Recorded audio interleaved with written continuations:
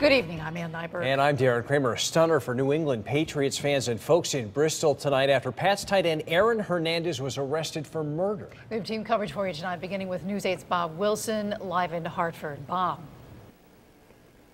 Drafted in 2010, Aaron Hernandez made a splash in the NFL. Now, 3 years later, he's making a splash as he was arrested for murder. New England Patriots Aaron Hernandez taken out of his house in handcuffs by police to the courthouse for arraignment. Hernandez did not say anything as the murder charge and 5 other gun-related charges were read.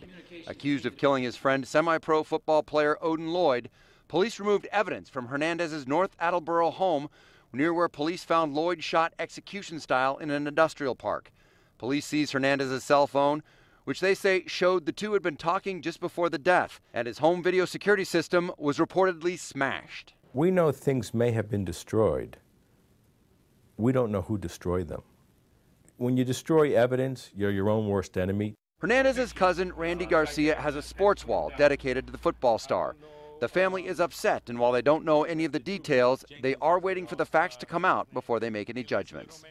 I was sitting with my nephew, and tears came to my eyes because we couldn't believe how everybody is so judgmental on the situation and how everybody's, you know, you get fanfare when you're doing good, and then when something happens, everybody wants to pull you under the bus. Randy says his phone has not stopped ringing since his cousin was arrested. And while the New England Patriots released Aaron Hernandez just hours after his arrest, his family says they're sticking by their blood. It's been a sad day. It's been a sad day, but like I said, our condolences go to their family, the Olin family, and we just keep praying for our family, and we keep praying for Aaron, because no matter what, he's still family.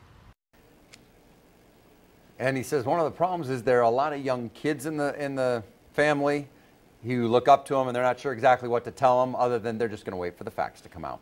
I'm Bob Wilson, reporting live in the Hartford Newsroom, News 8.